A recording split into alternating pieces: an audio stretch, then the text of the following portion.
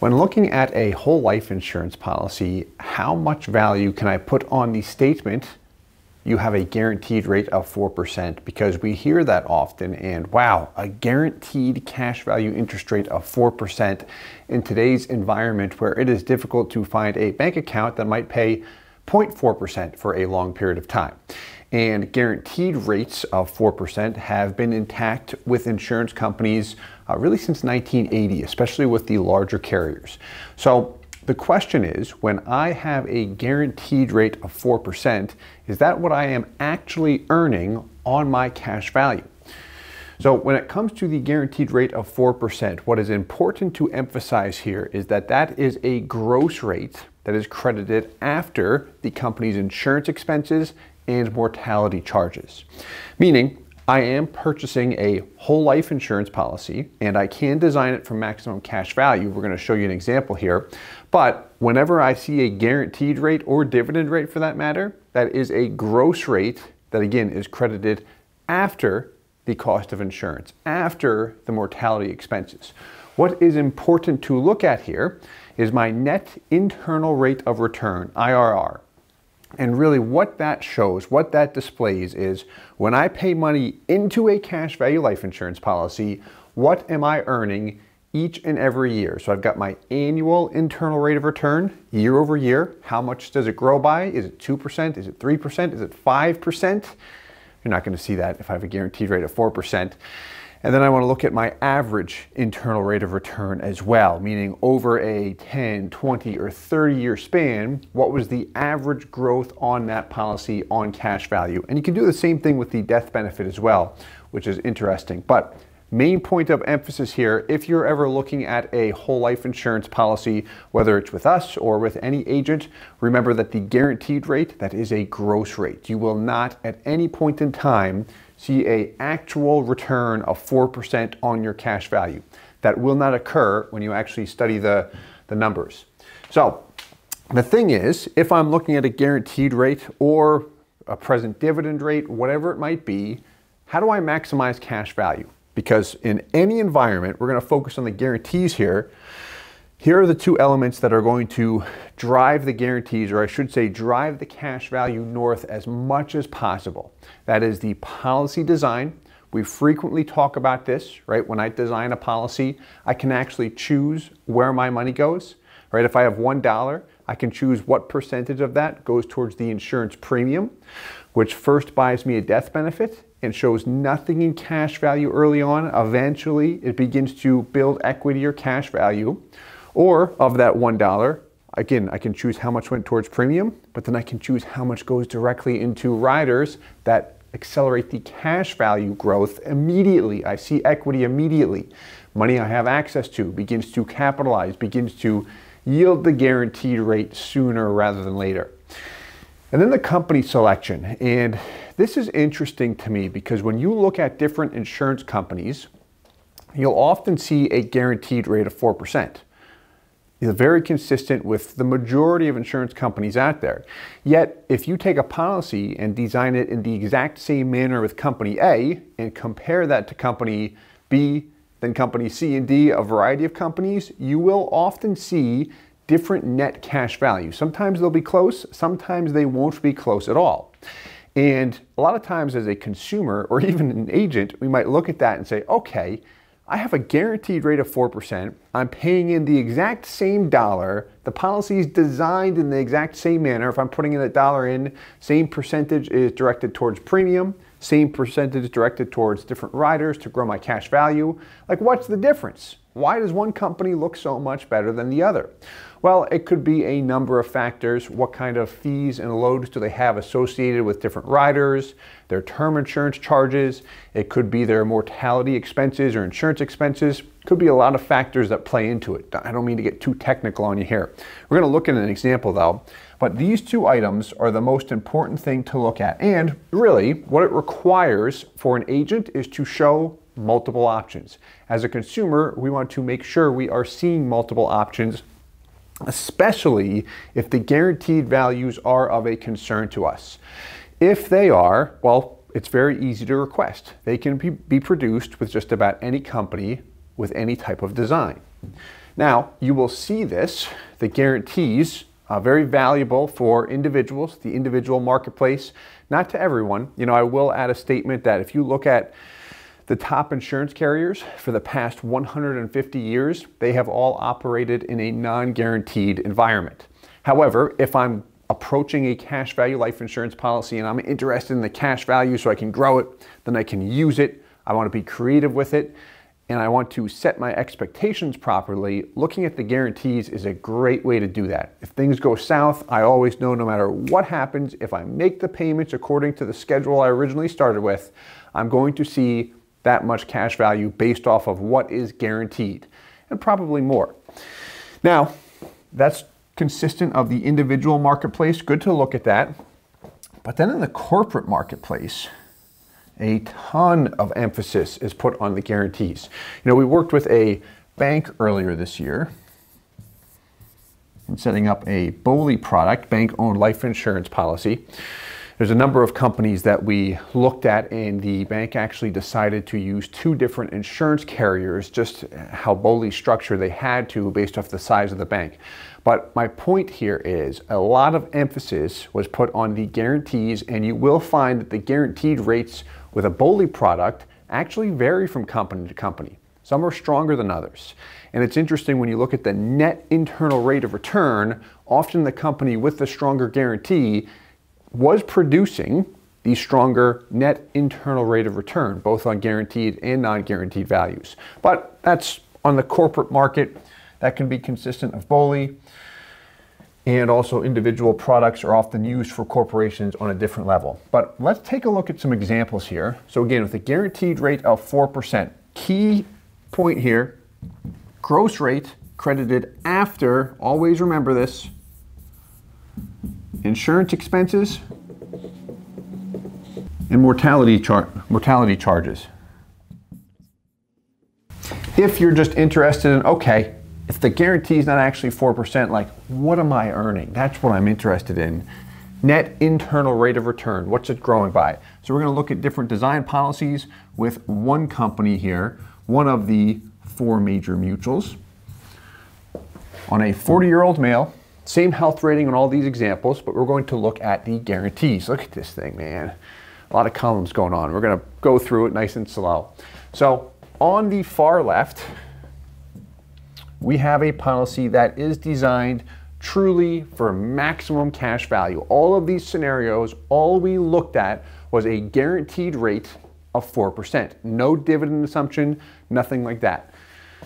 So we paid in $50,000 for 7 years. What we did here was really max fund the policy up to the MEC limit each and every year, and then stopped after 7 years. This is a great way to max fund a policy, 7 years or less, that is. What is highlighted in yellow here represents the break-even point between years 4 and 5, based off of a 4% rate, so no additional surplus or dividends paid. And then minimum premium, approximately a 10/90 split. Got a little bit lower here. The minimum premium is just over a 9%, based off of the $50,000. The base premium is about $4,500, to a couple bucks over that actually. Point being though, rich equity right off the bat, breaking even in an extremely conservative scenario between 4 and 5. And then cash value continues to grow. And we can design this where we continue to make payments, no problem, but here we do not. So let's look at the internal rate of return. So I'm going to circle the annual IRR in gold. What this represents is what I am earning year over year. So if I ever look at a mutual fund account or a stock that I've invested in, and I said, okay, what did I earn this year? Or what did the S&P 500 produce in 2019? About 30%. What did the S&P average over the past 30 years? Maybe it's 7 to 9%. So annual is what I earned that specific year on the internal rate of return, and then average factors in all years. So year 1, the annual and average will be the same, but I've got about a negative 10% hit. Why that is my premium is about 10% What happens with the base premium, especially in the first year? The company overcharges me for the cost of insurance. They overcharge me for the death benefit, and nothing shows up in cash value. That is why I have that hit. I pay in 50, and I've got just about 45,000 in this example. Year 2, make the same 50K payment, grows from 44.8 to 94.4. So I've got a negative 0.37%. First 2 years are the worst years of any life insurance policy, where I see less money come back to cash value relative to what I pay into the product. After that, I begin to see, okay, picks up the pace, and this is what I'm earning year over year. So tops out at just about 3.35%. Now, we did everything right here, so we can use this or consider it a tax-free internal rate of return, meaning if I was earning 6% in the market or mutual funds, that would be close to an equivalent here based off of 3.35 tax-free. I don't have to worry about any additional taxes or fees being taken out of this, assuming I don't trigger a taxable event. If I don't mech it out, if I don't cash in the policy with a gain on it, there's ways that I can trigger a taxable event. But again, I know I mention this frequently, if we do everything right, this is a tax-free annual internal rate of return. Okay, that's great. Now let's look at the average. We'll circle this in blue. Year 1, same thing, negative 10% because I've only got 1 year. However, if I look at year 2, the annual IRR was negative 0.37%, yet the average is negative 3.74%. Big difference there. The reason why is the average by year 2 is factoring in that I paid in a total of $100,000 and I have just under $95,000 available in cash value. It's going to factor each year into the equation here. When it goes positive, so you see between years 4 and 5, where we had highlighted in yellow when we break even, that's where I'm no longer in the red and I've got a positive average internal rate of return. Here, again, this is a tax-free yield, and this is guaranteed here. I'm looking at the guaranteed rate, I should say. Tops out a little over 2.85%, and we can scroll down here as well. So is that great? No, not at all, but is it decent for an area to position money and have life insurance? But again, an area to position money where I have access to that cash value to then use for other assets. If I want to use this as a source of leverage to perhaps invest in real estate, pay off debt, invest in my business. We've got a lot of content where we go through that in detail. But that is the difference between the average and annual there. And then the other thing we want to touch on where we've got these other 2 samples here. Remember when we talked about company selection, same insurance company here, and then also policy design. So same company, same 40-year-old male, same out-of-pocket to him as the policyholder, yet different cash values here. This is where it's so interesting in the life insurance industry where I can buy a policy from the same company, same agent, and then see drastically different results with that same company elsewhere, whether it be the same agent or different agent. So the difference here is here we've got a 25% base premium. And what that means is of the $50,000, 25% instead of the minimum, what we just looked at, 25%, which would be $12,500, is going toward the base premium. So what that results is immediately less cash value right off the bat. First year is a negative 23% hit. Does pick up the pace over time. You'll see on the annual internal rate of return, regardless of the design, pretty much see the same thing, right about 3.35% as the years pick up. However, the average is going to suffer. So the break-even point is between years 6 and 7 here, actually. So I'm going to clean this up real quick. So when you see it go positive there, or I should say in the black on the IRR, is the break-even point as well, and we'll validate that here in a second. Right, so 7 years in, looking at the guarantees here, I've paid in 50 times 7, 350K. 7 years in, I've got 355. Year 6, I was just about there. I paid in 300, I had 298, so that's solid. Then over in this example, with the 50% base premium, that means 25,000 of the 50K was directed towards the base premium. The rest into PUAs, accelerating cash value growth. Break-even point, just about year 8. Same company, different design. IRR, much different right off the bat. And look at the average. So, I mean, we've got here in orange. If we look at year 20, with the minimum design policy, 561, average IRR of 2.81%. Keep in mind, we're looking at worst case scenarios here. 542, so just about $20,000 less of value by setting that premium higher. When you look at the guarantees or no dividend assumption, the lower the premium is, the stronger the policy will be every single time. We're looking at the guarantees. Here in year 20, with a 25% base premium, 513. Big difference in value there. And you'll see consistency here, and this would be the case if we fund it for a shorter period of time. Here we paid 50 for 7 years. That really had to do with the MEC test and the 7-pay premium test.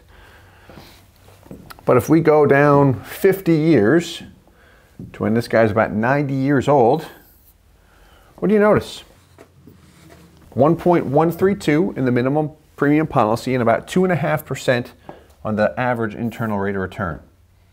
Here we're at 2.46%, $1,095,000, about $30,000 less in value, and then this guy, 2.34, $1,037,000 in cash value. And if you are interested in the death benefit, because it is a life insurance policy, that's important, let's circle this in gold. You'll find that the long-term death benefit follows the long-term cash value. So it's interesting, when looking at the guarantees, I know we provided a ton of value there, well, a ton of value, ton of information. Hopefully you found it valuable. I don't want to just automatically assume that it was. Sorry about that. But when looking at the guarantees, ton of info. Key points. Remember that it is a gross rate. I am not earning 4% on my cash value. That's why we went through all that detail with the actual internal rate of return. But look at the internal rate of return. I've got the guarantee of 4%, gross rate, credited after the insurance expenses and mortality charges. So if you ask, why am I not earning 4%? It is a life insurance policy. I'm still purchasing the life insurance benefit no matter how much I minimize or reduce those insurance expenses. Hope you enjoyed this one. If you have any questions, reach out anytime and we'll talk to you soon. Thank you so much. Hey guys, Steve Parisi here. If you enjoyed the content you just saw, please subscribe, like, and hit the notification bell for future videos. If you'd like more information or to see some custom policies for yourself, feel free to call or email our offices at the contact information below.